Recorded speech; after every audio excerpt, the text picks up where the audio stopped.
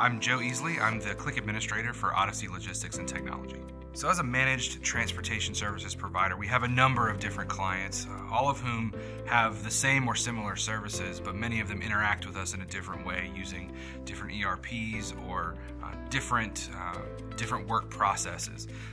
The biggest challenge that we face with that is for our business users to make good decisions for our clients, we have to normalize those behaviors into one common set of behaviors, common type of data that we can then understand across our entire organization.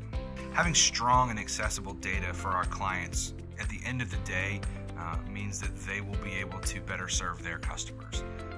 And so our responsibility as their service provider is to create that strong and accessible data. The more successful we are at that, the more successful our customers are as well.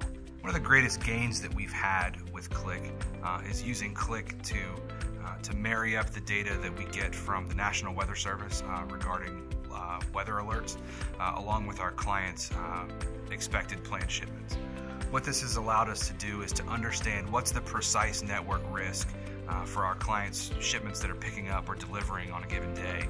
And this allows us to reach out to transportation providers or to clients or to warehouses to ensure that shipments can be picked up, or if they can't, what mitigating actions do we need to take in order to keep the supply chain moving and prevent end customer delays. And when there are going to be delays, it allows us to give our customers a much greater opportunity to mitigate with their end customers. Odyssey's transformation to becoming a data-driven organization really focuses on increasing the strength of our clients' data, the accessibility of our clients' data, and really our ability to operate in a modern business world where data is the real currency.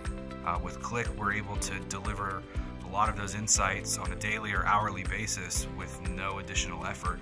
So rather than having one or two people spend 3 or 4 hours a week to deliver something that's immediately out of date, we have something that is up to date and ready to take action first thing every morning.